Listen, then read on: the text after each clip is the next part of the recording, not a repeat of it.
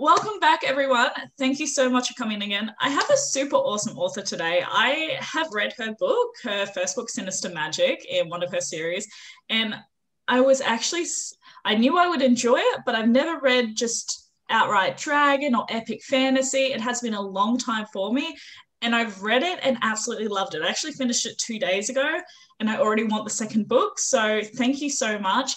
It is none other than the Lindsay Buroker. How are you today? I'm doing good. Thank you for having me on the show. Absolutely. I want to get straight into it. What is it like to live in Bend, Oregon? I've never been that side of America, so tell me what I need to know. Sure, we are out west. I'm about 3 hours from Portland, Oregon. This is kind of a tourist town. I moved here after I was making a full-time living as an author, so I didn't have to find a job locally. But there's skiing, we've got a good ski mountain, we've got rafting, lots and lots of hiking, kayaking, almost any outdoors thing you can think of. Lots to do if you were into that stuff, and pretty good restaurants and food too, so fun Amazing. Are times. you a skier? I'm not good, but I enjoy it. It's so expensive that I don't go that often. Like I think you have to go like all the time to get really good, but I got to the point where I could do like the black diamond, some of them. What is the Black Diamond? You can tell I'm not a skier. Oh, it's like easy is green and then blue is intermediate and then advanced is black diamond and then there's double black diamonds for the people that like to kill themselves going down like straight vertical stuff. Well, if you're on the black, it sounds like you're quite competent. I'm more comfortable on the intermediate. Let's get straight into your books because I knew I would enjoy your book.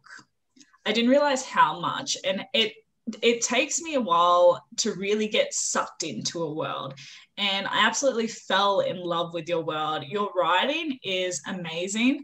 I was often, when I was flicking through the book, I was often looking up what certain creatures were. And I absolutely love that because it created a completely different world that I had not entered before. And so genuinely, I'm super excited to get into book two. I'm going to start reading that tonight. Now, you've written over 60 books. So take me back to the start. How, why, where did you start, and how did you find the publishing process? Well, I'm glad that you enjoyed the first book. I hope if you continue on, you keep enjoying them. So I was an only child. We did a lot of road trips for swim meets. I was a swimmer as a kid, and lots of road trips in the back of the station wagon, hours and hours around the state to get to different swim meets. And I just read all the time in the back of the car and at home. And I loved immersing myself in these made up worlds. And I liked writing too, or at least the idea of it. I was not good at finishing things. I always would write something and then it would get kind of hard, and I'd forget about it. And later I'd start something new, get a new idea. So it really took me I was about in my early 30s before I had joined a writing workshop in my 20s and got a little more serious at that point, wanted to try to start finishing things. And I saw other people getting published and, selling stories. So that sort of motivated me to like get serious. I was like, I'm just as good as they are and try to finish things. And I finally published my first novel at the end of 2010. And, the last 10 years, I've been quite prolific. I didn't start out that way. As you can see, as I said, it took a long time to finish one that I thought was good enough to publish. About 7 years to finish the first one I published. But now I write a book every couple months, and it's since 2012, it's been my full-time job. That's crazy. So to think that in only 2 years, you were able to turn this into a full-time, not only passion, but career. But to write within that time 60 novels is a huge feat. When you first published, did you go traditionally published? Did you go indie published? And what were your reasons for it? How did you find it? I had originally planned to query agents and go the traditional route, but it was at about the same time I got my first Kindle, and I started looking online and seeing some success stories from other people who had gone that route, and they were posting their sales numbers.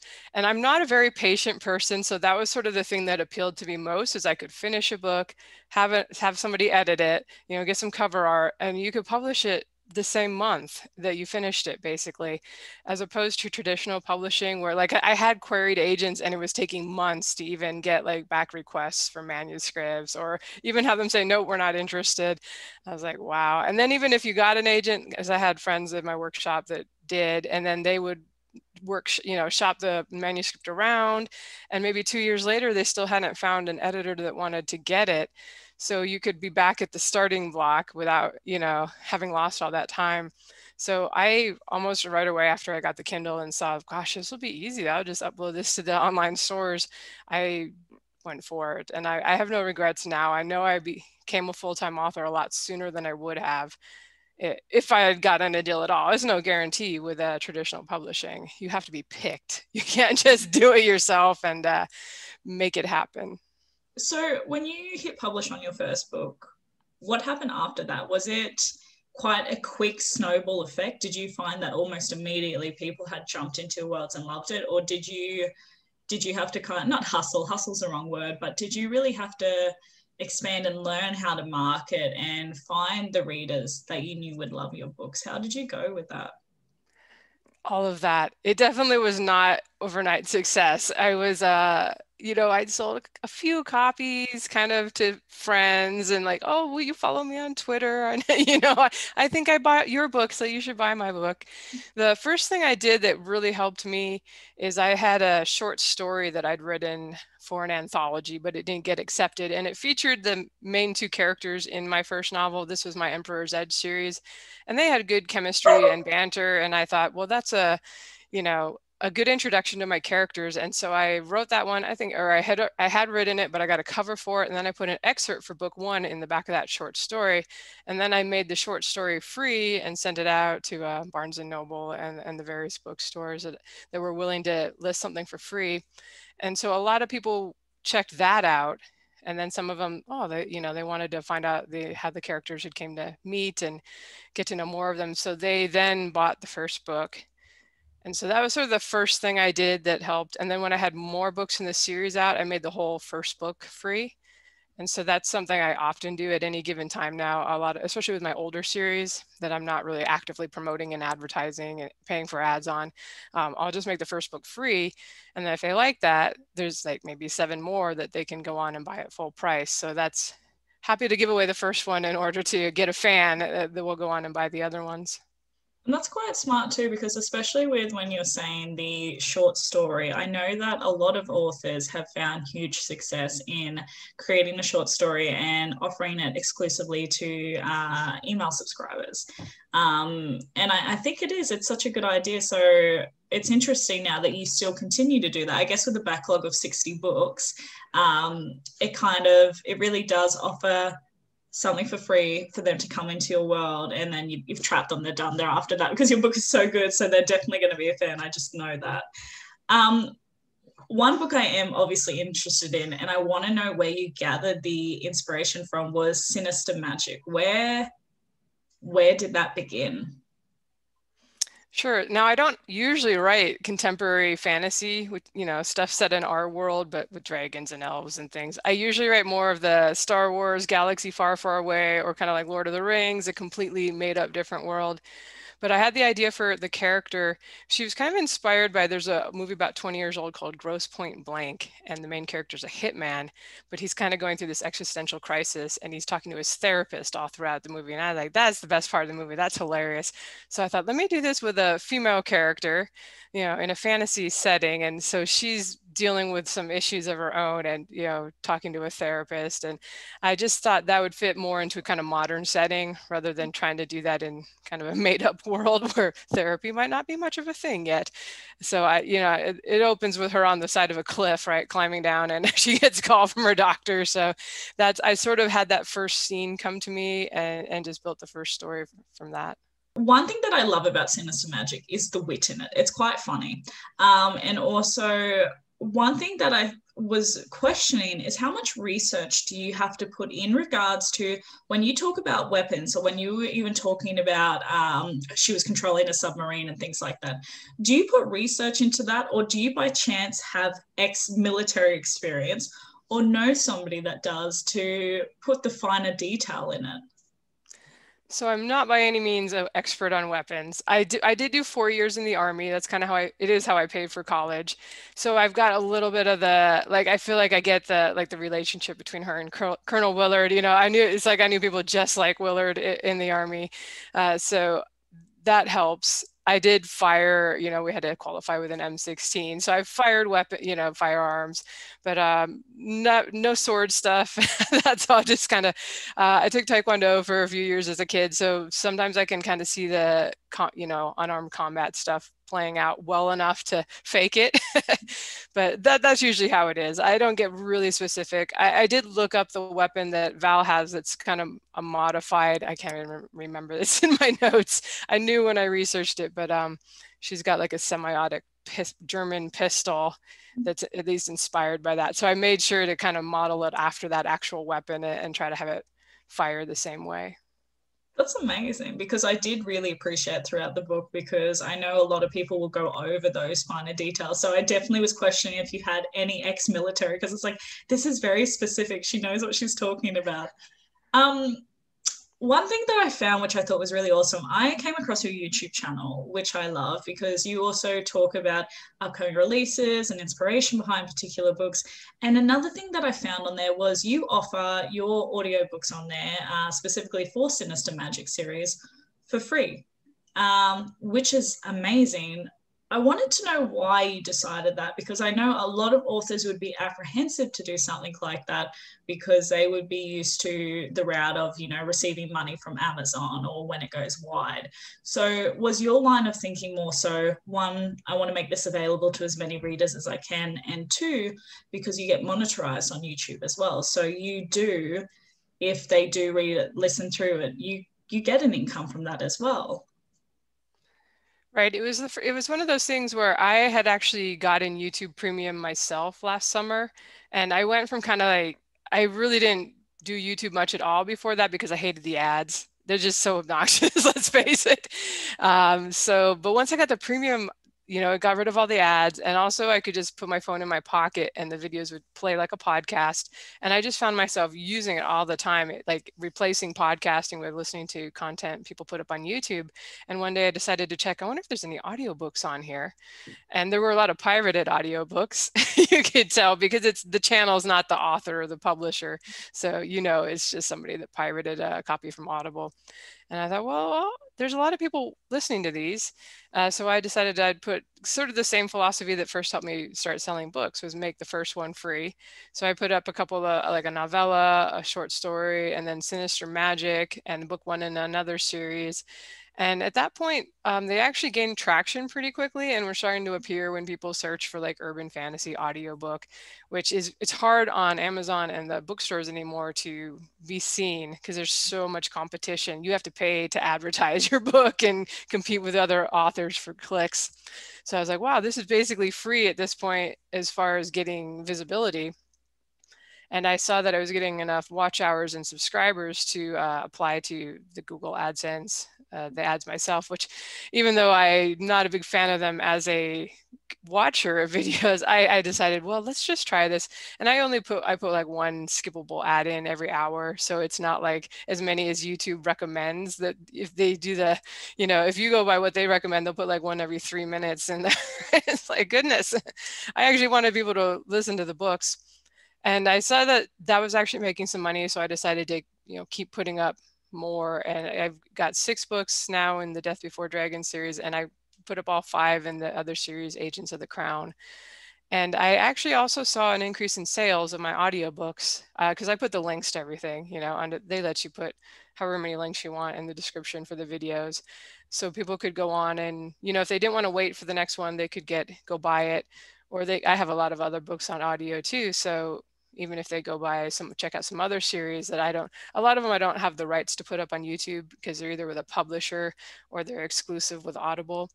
But I get money if they buy the books. So it's been a kind of a win either way. I've gotten money from the ad revenue, which is about half from ads and half from the split that I receive from YouTube Premium subscribers that listen.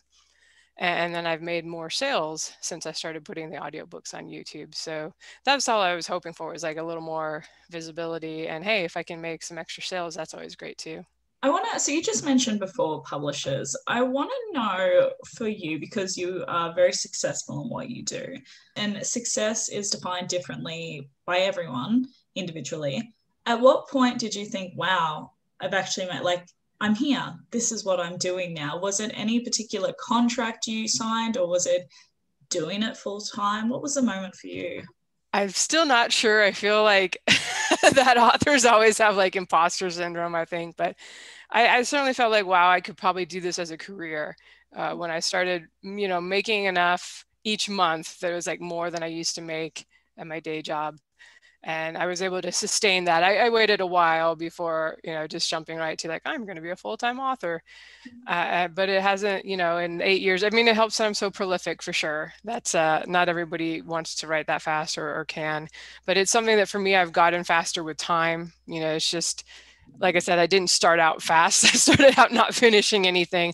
So it was just kind of a process, and you just get a little more practice and need less editing and stuff like that as you do more of it. But yeah, so I guess going full time was sort of a, yeah, I'm doing okay. I'm making some money. This is like the coolest job ever, to write stories for a living. No complaints, really. You are also a USA Today bestseller. And I am curious, one, what book, or books should I say, was that for? And when did you find out you're on the list, and how did you celebrate? That was actually accidental. And I can't claim to be anything special there. It was, I put together the first 3 books in my Dragon Blood series. That's an epic kind of steampunky epic fantasy series several years ago. And I got a BookBub ad, their big promo site that sends out newsletters full of books. And they're pretty hard to get, but they have a big reach. So authors are always happy to get an ad. And for whatever reason, that one, when I got the ad, I made it 99 cents too. So it was a good deal. It connected with enough people that were like, yay, dragons, fantasy, let's go buy that. So I've never had this happen with another book, but that particular one sold 6,000 or 7,000 copies that week between the BookBub and then just, I think I was promoting it too online because it was a newly reduced price. But yeah, I actually found out a couple months later because I saw another author talk about how he'd gotten on the list, and he'd done like promo stacking, the BookBub ad and some other ads. And I'm like, I think I sold that many books. So I went back to like January of that year, and there it was. It was only for a week, but I had made their list. So, and these days I tend to make most of my stuff exclusive to Amazon when I launch it, just because there's a lot of promotional perks if you do that. And then I later put them out in the other stores. So you can't actually get on any lists if you're only in one bookstore. At least 2 have to report to like USA Today and New York Times bestseller list and those things. So I haven't made it again for a while. I think I did it with another box set later, but that was the first time, and it was kind of cool. What would you say some of your other accomplishments have been throughout, the things that you didn't think would happen and they did, and you're just so proud that you were able to achieve that? I think a lot of actually it's just more personal stuff than anybody saying like, hey, here's an award or something. Just the fact that I went from never finishing anything to finishing my first book, that was like a really big deal, for me as a non-finisher. And then finishing that first series, I was really happy when I wrote the last one. It was a little sad to say goodbye to the character, but I felt like I actually done a good job wrapping it up. You never know, like as a reader, yourself or watcher of TV, sometimes they open all these loops and have all these things going on, and you get to the end and you're like, well, that was disappointing. But I appreciated the ending, and the fans seem to like it. So I've been, I think, more proud of those kind of things. Maybe just because I haven't gotten a Netflix deal or anything super big yet, but that's what I've been happy to kind of continually write books that the fans really seem to enjoy, and I got a lot of nice emails from people and interactions online. Out of the 60 or so books that you've written, what has been your favorite book to write, and why? I can only choose one. I can only choose one. Can I choose a series? You can. Okay, yes, you can choose a series. I might say, and this changes. It's like the most recent stuff tends to be more stuck in your head, so you remember it. But a couple of years ago, I guess I finished a science fiction series called The Star Kingdom. And I think the hero in that one was just the most geeky, like non-heroic guy who was not into guns. He was a roboticist. He had to solve all his problems with like robots and computer hacking, and he had seizures when he went into space. So he was very not a Han Solo or even a Luke Skywalker type. And all the characters in that were kind of more Big Bang Theory geeky characters than action heroes. And it was a fun series for me to write because I'm a geeky person too. And I think a lot of the characters really connected with readers that are also maybe a little bit on that side and not the heroic types or the popular kids. So I think that particular series I had a lot of fun with, and there was a lot of humor in it too. But again, I think I ended that one pretty well, and I really liked the way it all came together. So I want to actually talk a little bit about science fiction. I personally am not a science fiction reader yet. I will probably give one of yours a go because I love your writing. What kind of research do you do for that? As you were just saying, he's going out in space, he's having seizures, he's hacking. Do you do a lot of research for that, or are you secretly an undercover hacker yourself? Like, where are we on this bar? No, that's probably the most hand wavy is the hacking stuff because I don't know anything about it. I'm like, oh, he downloaded some software and took care of that. For the space stuff, there's a guy actually on YouTube, Isaac Arthur. He's got an awesome channel. It's huge. And I've listened, my first series, I didn't really have any science and it was very Star Trek, Star Warsy.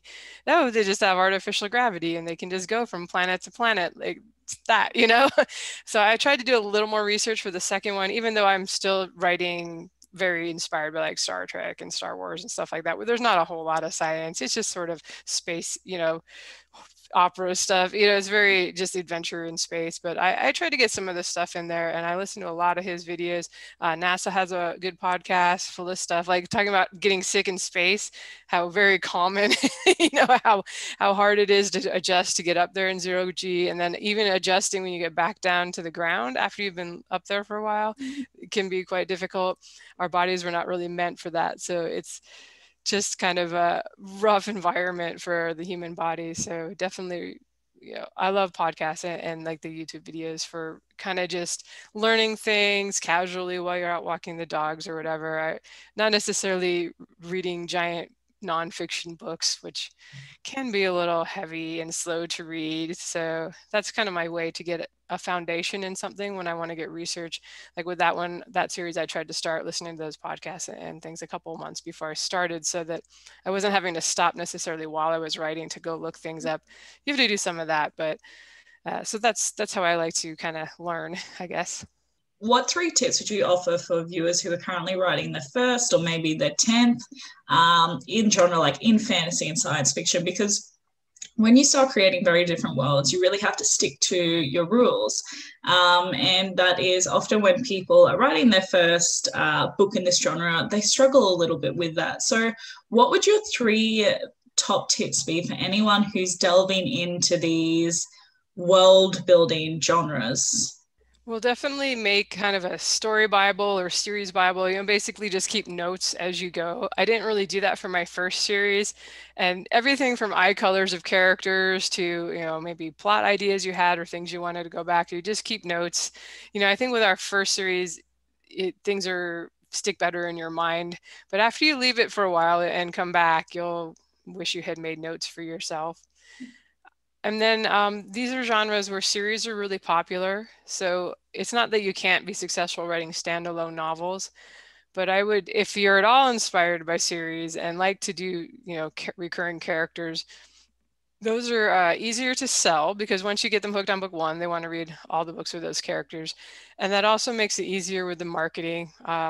Both because you can afford to spend more advertising book 1 or put more time into it if there are potentially $20, $30 more of books or more that they can go on and buy, as opposed to just maybe you're selling one book alone for $4.99. You can only afford to advertise a little bit, and it's tough to sell a book, and especially now we have to pay like 75 cents or something a click, and a click doesn't necessarily turn into a sale. So series are good, not only for that, but just people fall in love with them and they start talking about the characters and that kind of thing. And like, oh, go ahead. No, you continue. Well, I was just going to say also, it's really good, whether you're traditionally published or you're self-publishing, especially early on, to try to connect with other authors in your genre that are probably maybe the same area level you're at as far as sales. Like the people I met in my online writing workshop and got to be friends with, like they beta read my stories and I beta read their stories. So we helped each other, find plot errors and, things that didn't seem consistent, that kind of thing. And then those are the same people that as you're all starting to publish your books, you can help each other a little bit with marketing. Maybe, you know, if you enjoy each other's work, you can mention them to like your newsletter subscribers or your fans on social media. So it's good to, I as an introvert have a hard time with any type of networking, but you know, if you can reach out a little bit to the other people that are kind of coming up through the ranks with you, then that can be beneficial for you all as you go forward. So do you do a lot of sign-in events and things like that? I do not, as it's kind of a hard, not only am I an introvert, but I'm not really, I guess that's just to say an introvert, not that great at conventions and like going up to strangers or talking to people. I find it very uncomfortable and awkward. So I have not done very many of those things. I've done a couple of writers conferences, but that's not quite the same thing. And then this past year, of course, with COVID, nobody's been doing that. So I've been thankful that my income doesn't rely on me going out and hand selling books at conventions, because I know some people really enjoy that, really hanging out with readers, with like-minded people, but I'm always like, people. I find it just kind of stressful to be in those situations with strangers, even if they're fans of your work. It's sort of just like, you know, you got to be on for the whole time you're there. And it's very draining as an introvert. Interesting, because I envisioned, quite honestly, I've envisioned your table already, and we have a event here called Supernova. It's very like common, like Comic-Con, things like that. So you have so I'm a bit of a nerd also, so I love like anime and manga and things like that, and people cosplay, and your books would sell so well at these events. That's just why I thought I would ask, because I'm just like, I can see you would do so well. Speaking of being an introvert, did you find it took you a while to gain the confidence in what you wrote and what you were selling? Because I feel like it's a gradual build for authors. I know when I first started my career, I wasn't very confident in what I was producing, because I still felt like a little baby author. I wasn't sure what I was doing, and if people liked it, if people liked me. At what point did you have a challenge with that, gaining that confidence? And then when did you overcome it?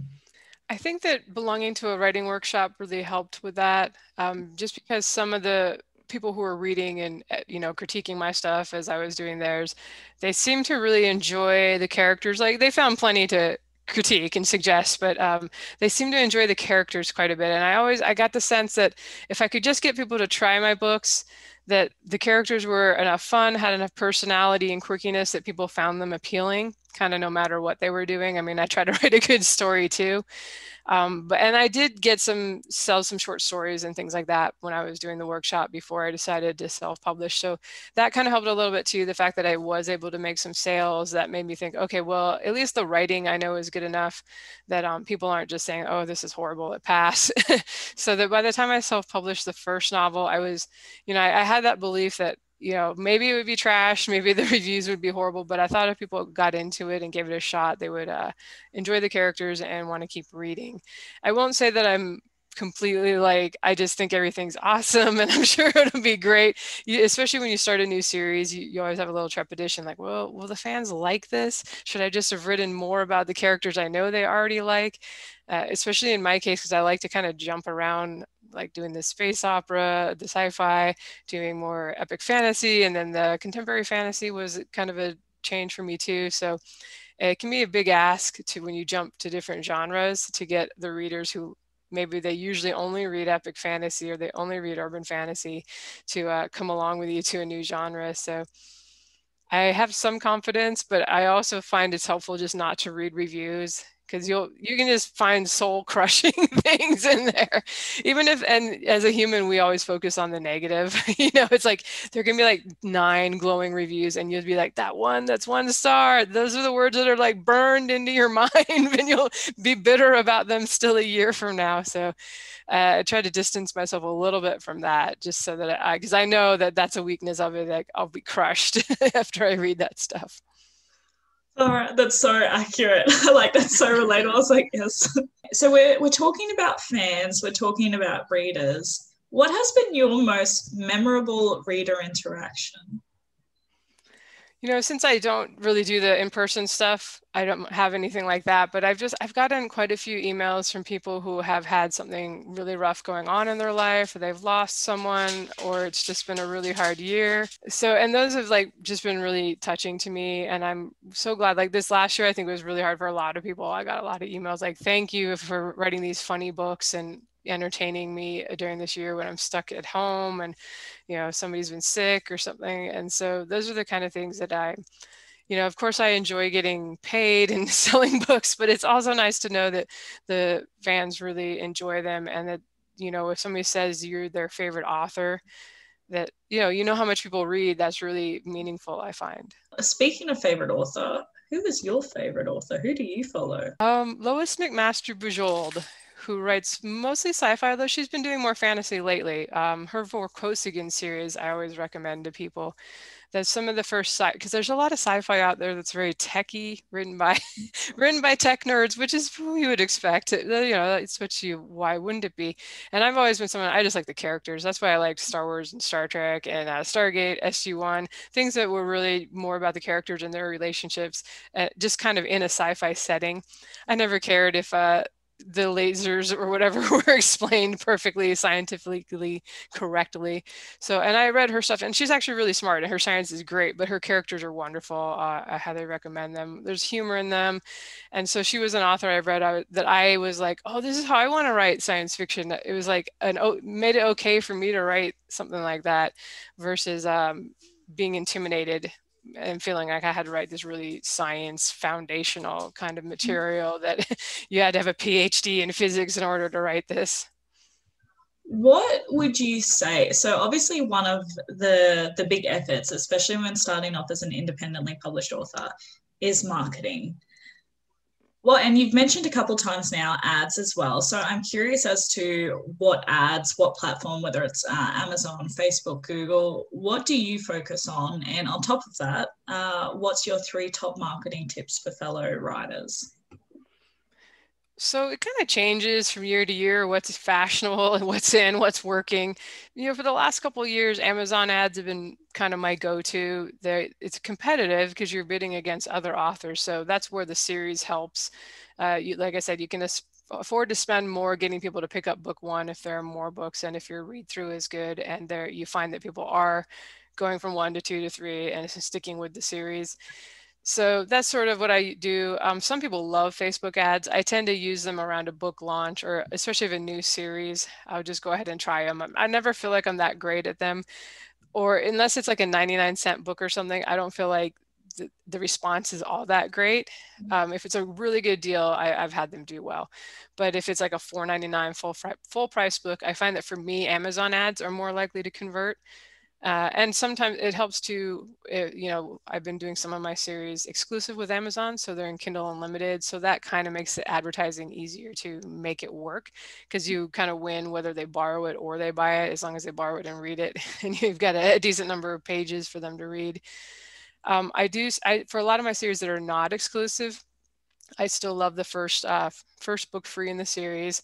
I find that kind of keeps the things from just falling off a cliff and disappearing. Like, enough people are still looking for free stuff in the various stores. I'm on Google Play and Kobo and Barnes and Noble, all the main bookstores with those series. And every now and then I will advertise that free first book, eReader News Today, Free Booksy, the various sponsorship sites. They don't cost too much. BookBub I try to get every now and then. They're tough to get into.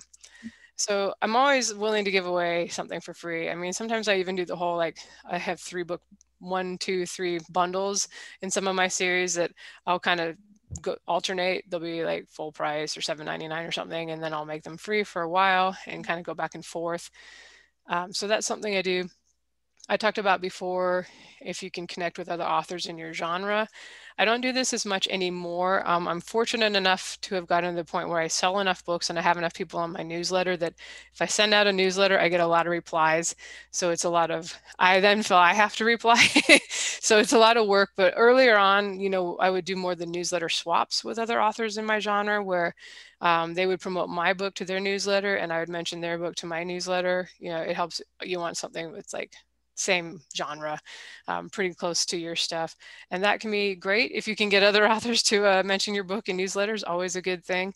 So I only stopped doing that because it's just, now I only email with new releases, or like if I write a short story or something, a free something for my readers on my blog, I'll let them know. But I know that when I send out a newsletter, it's like, okay, then I'm going to have to spend however many hours answering emails. So I don't do as much of that anymore, but that's a great thing to do, you know, just reaching out to other authors in your genre that are kind of, hopefully you actually like their writing, so you're comfortable recommending their books. You know, not necessarily trying to get the big sellers if you're not a big seller yourself, but other people that are kind of rising up through the ranks are generally more open to that kind of thing, because they're in the same place you are. Yeah. What, do you have a Facebook group for your readers? I just do the Facebook page, and I find that's fairly popular. It's worth doing. Whenever I mention sales or post a new book there, I get quite a few people. A lot of times you get people there who won't necessarily sign up for your newsletter, so it's good to do both. As far as groups, I know some authors really like them and some join together and do groups. I just don't want to take the extra time. Maybe it's a bit of an introvert versus extrovert thing too, but like, wow, that's a time sink. I think some people probably hire assistants to do it, to admin, you know, make sure everything stays okay. And I certainly, if you enjoy it, go for it. I've just kind of resisted it because it's like, extra work, interacting with people. And then you have to kind of monitor people, like start chewing on each other in the comments, you know, or arguing about something, the fandom, you know, or something else. And it's like, oh man, too much work. What would you say that your greatest challenge and greatest accomplishment has been so far in your career? Well, I think I already mentioned just kind of starting to finish things after I had so many, so many years of not doing that, kind of getting serious and finishing things. And then I'm, you know, pleased that over 10 years now, I've managed to consistently put out novels, you know, just very regularly. I think that's really helped me build up a fan base.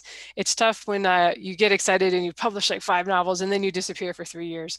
It's really tough to have a career like that.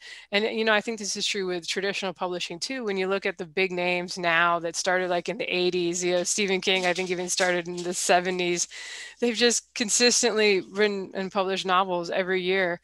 And it cannot be like, you can't realize, you know, I think people want the instant success and they always talk about people like that. And it's like, you have to realize they've been doing it for like 40 years and doing it every, you know, putting out multiple novels a year. And that's tough. You know, you have life gets in the way sometimes. You have strange pandemics. We have wildfires here on the west side of the United States. That was some big drama this past year. So it's I guess the consistency, as boring as that is, I feel like that's kind of a key to success, and I'm glad I've been able to do it. What would you say your greatest challenge has been? Like I said, was finishing things. I don't know why that was so hard, but there was years where I was like playing World of Warcraft and not writing. So I think I actually had to stop the gaming stuff. I was a very big addict. You know, I started playing MUDs back in the 90s on the BBS with the modem that you had to dial up. So realizing what I kind of had to give up in order to start accomplishing the things I wanted to, that was a challenge. And I had to go cold turkey. I found out I'm not really a person who can just be like, oh, an hour a day, I'll just let myself do that, because I would be on there all weekend. So I guess that's probably for everybody. That's probably true for everybody, figuring out what you have to give up in order to get what you want. Figure out what you need to prioritize. Speaking of consistency then, what does your daily routine look like? Do you have a magic formula that works for you? My favorite days are just when I can just write. You know, some days there's a lot of admin stuff, you know, everything from emailing to arranging cover art to work going back and forth with your editor for things to marketing. But I try to, when I'm writing a first draft, I try to have most of the days in the week be writing days or editing days. And so my favorite day is just sort of get up, you know, have the coffee, take the dogs for a walk, have breakfast, start writing. I have horrible ergonomics, as I usually write in bed with my laptop. The dogs love it. They're just all over the blankets with me, or the couch. I almost never, like, the desk is for admin stuff. So it's like a less creative place for me for some reason. Work till lunchtime, write some more in the afternoon. I usually have goals of like edit 2 or 3 chapters or try to get like 7,000 words written if it's a rough, first draft. By like 4 or 5, I take a break and do some exercise of some kind or another, walk the dogs again. This is how when you have dogs, they're very demanding. They're like children, but they never grow up and move out. Feed everybody. And then ideally I'm done at that point, but a lot of times I'm not. And to reach my goal, I might do a couple more hours in the evening. But sometimes it's good when I have an appointment or something I have to be at, because then I'm better. Like, how the saying that's like a task will kind of spread to fill the entire time allocated to it. So if I have less time, I tend to get real focused more better and get done quickly. But my favorite days are just when I don't have an appointment or anything going on and I can just write. And you don't always get those days, but they're kind of like the happy times. I think like a lot of writers, I'm more into the actual writing than the marketing side of things. That's sort of like a grudging thing that you learn you have to do in order to sell books. What is the largest goal for you? What is the dream that you're chasing? At this point, I think that I would be happy to continue on. I'm trying to sock aside money, so I can have the retirement fully funded and just get to the point where I don't have to write. It's like a choice to write. So that's one goal I'm working toward. I would love to have one of my series produced by Netflix or HBO or something like that. So I'm waiting, like it happens now and then. You just need the right person to read it and reach out to you. They'd probably do a horrible job of it because they always kind of mangle the characters and everything. But that would be like the coolest thing, I think, to see a television, probably TV since I'd write series, but that'd be fun. Do you have an agent at the moment? Nope. Have you ever thought about getting one, or why not? So I've talked to a couple of people. They generally want to do the whole shebang. They want to try to get your stuff to traditional publishing, and then they'll try to sell the foreign rights and maybe get a Hollywood deal if they can. But I've been reluctant to give up control, especially of the ebooks, because it is 70% of the price I listed at. So $4.99 on Amazon or whatever for an ebook, and I get like $3.60 or whatever the math is, versus they make so much less traditionally published. You have to sell so many more copies. And not only that, but they sell them at $9.99 to $14.99, traditional publishers usually. And it's not like the author has any say. So my poor readers would go from paying $4.99 to having to pay $9.99 for new books. And also that some middle people could get a cut of it, so I've been very reluctant to do that. But I would happily, I can't produce a TV series by myself. I can publish ebooks by myself, no problem, and paperbacks. But for the things, like I just sold in the last year foreign rights for a couple of my series. So that's something I'm happy to do, because I'm not going to pay for translations. Those are really expensive.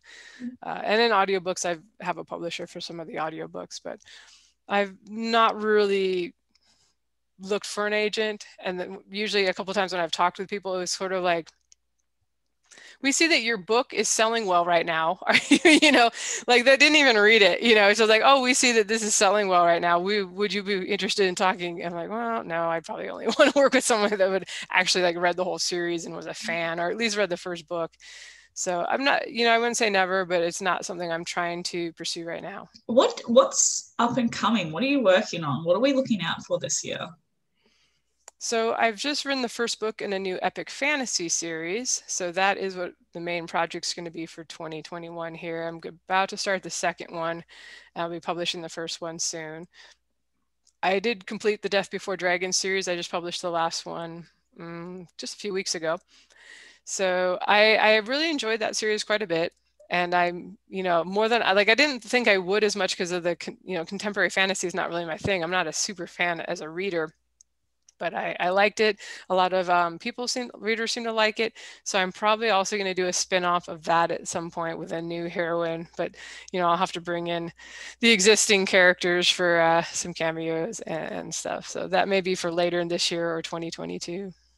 So excited. Yeah, you've definitely got a reader out of me. I loved it so much. you and I have a segment called Speed Dating with an Author. So you and I are going to go on a romantic date. I have a candle, very romantic that way.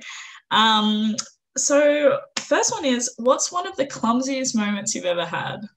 This is one I told you I wasn't sure I wanted to say on a public forum. How many people will watch this video? It's like under 1,000, more than 1,000? Unless I just like cut out this bit and then it's like hundreds of thousands. Oh, okay. Well, the thing that comes to mind, because it was like the most horrible thing that happened to me, embarrassment wise, was when I think I mentioned I was in the Army for 4 years, and it wasn't really my thing, but basic training, you go on this like 3-day, let's call it camping. It's like a field exercise where you can't use, you can't go back to the barracks or anything.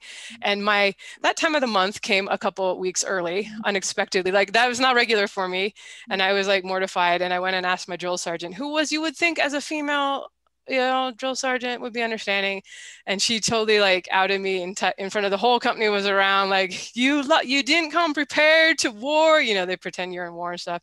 And I was just so mortified. And if I had just asked other women in the unit, which was they helped me out, of course, but I was like, why did I go to her and ask, I think I asked if I could get something from the store or whatever. But anyway, so that was my most embarrassing experience that made me, I've killed that woman several times now as characters in my story. I didn't name them the same name, but I know in my head, they were her. I got you back. He was quite awful. Like we had 2 drill sergeants and the guy was super cool. Like I should have gone to him because he would have been like, oh, sure, go ahead, but she was horrible. Okay, that's brutal. I'm glad you've killed her off many times before in your books. Fabulous. If you had to describe yourself in 3 words, what would they be? Here's where I need my notes. Consistent, since we talked about that. I think quirky, I even have that on my website that I read about quirky characters, because that's all I can write about. I can't really write about normal people. And I like to think I'm funny. I'm not so funny in person, but when you're writing, you have a little more time to like craft out things. And your characters get to say all the witty comebacks that like you as a person, you're too embarrassed, or you remember like 5 minutes later, you're like, oh, I should have said that. That's what I should have said. When you're writing, you can let your characters get all the lines that you could never think of quickly enough when the moment demanded it. What is the best song that describes you? So I actually like rap. So there's a guy called NF, and he's actually, definitely go check him out. He's very, I don't know if he's like a Christian rapper or not, but there's not a lot of cussing, but he's really good with like the wordplay. He's kind of, I would think similar to Eminem, but without as much, cussing and hoes and stuff like that. But he's got a song called Just Being Me, and I really like it. He's got a line in there like, I think it's something like, I don't rap because I want millions of people to like me. I rap for the millions of people that are like me. So, kind of with writing, I try to write for the people who are also quirky and maybe a little geeky and weren't the popular kids in school. Just Being Me. Oh, that's awesome. I'm going to have to listen to it after this. I haven't heard it before, but I will have a listen. What is your life motto?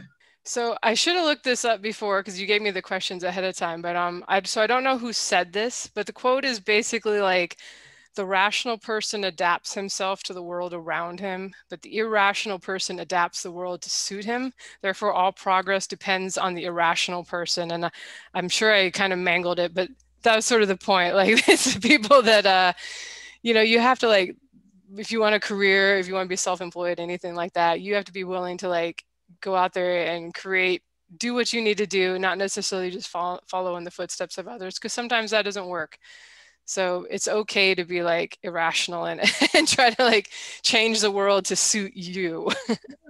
What is a unique talent or skill set that you have that not many people know about?